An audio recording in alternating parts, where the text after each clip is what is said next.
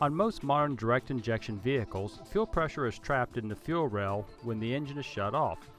VCDS can be used to quickly check fuel rail pressure to test for signs of leaking injectors or a bad check valve on the high pressure fuel pump. Note that there are two different types of protocols these engines can use, CAN and UDS. The different protocols use different steps to view the information.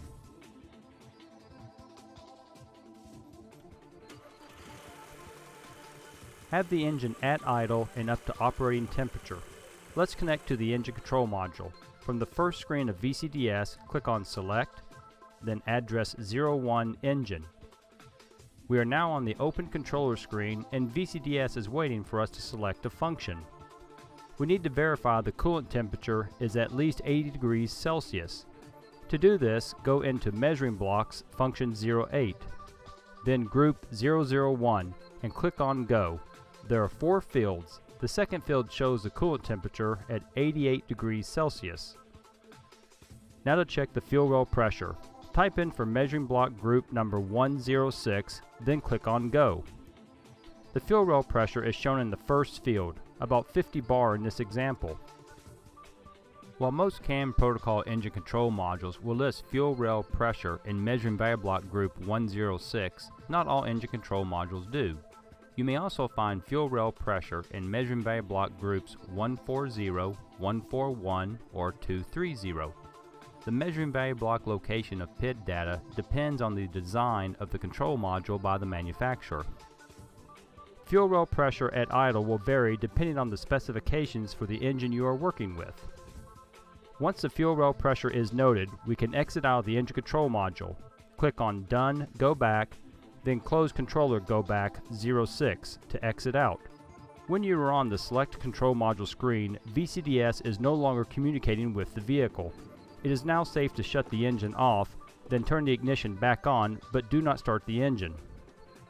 Go back into the Engine Control Module, Address 01. From the Open Controller screen, select Measuring Blocks, Function 08.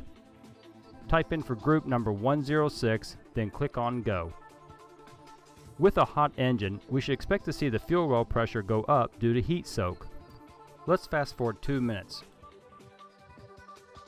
We are now over 60 bar of pressure on the fuel rail. This is a typical result on a system working to factory design.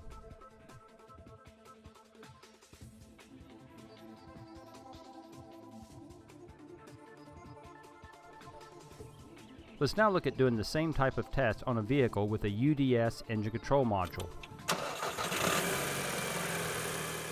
Have the engine at idle and up to operating temperature. Let's connect to the engine control module. From the first screen of VCDS, click on Select, then Address 01 Engine.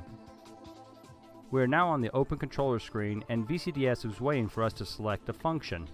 Notice that with the UDS module, Measuring Blocks Function 08 is grayed out. With UDS modules, to look at live data, you have to select the Advanced Measuring Values button. This will bring up the Item Selection window, which will have a list of live PID data you can select from to view. Notice that the PID data has IDE location numbers. Coolant temperature is close to the top, IDE 00025. Select it and in the main VCDS window the live data will be shown, 82 degrees Celsius. To find the fuel rail pressure from that list, towards the top of the item selection window is a search box that you can type in keywords so that only the PID data that matches the keywords are shown. We know we are looking for fuel pressure, so let's type in the word fuel. With the engine control module I'm currently connected to, we find fuel high pressure actual value IDE location 00188, but not all UDS modules are the same. Here is another engine control module example, and when we search for fuel, we see IDE location 00188 again, but I also have a listing for fuel pressure IDE location 00589. On this engine control module, IDE location 00188 value is in bar, but IDE location 00589 value is in kilopascals. With some UDS engine control modules, you may not have IDE location 00188. What options and listings you have depend on how the control module was designed. Back in our original engine control module example, we have IDE location 00188 pulled up, and with the engine up to operating temperature, we see the fuel rail pressure is about 34 bar at idle. Once the fuel rail pressure is noted, we can exit out of the engine control module. Click on Done, Go Back, and then Close Controller, Go Back 06 to exit out. When you are on the Select Control Module screen, VCDS is no longer communicating with the vehicle.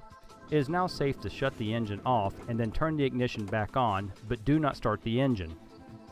Go back into the engine control module, address 01. From the Open Controller screen, select Advanced Measuring Values.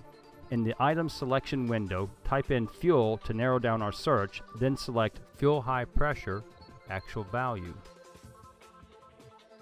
Again, we see that with a hot engine, heat soak on the fuel rail causes the pressure to go up from what it was at idle. Fast forward 2 minutes. Again, we are over 60 bar of pressure on the fuel rail. As with the CAN type engine control module, this is a typical result on a system working to factory design.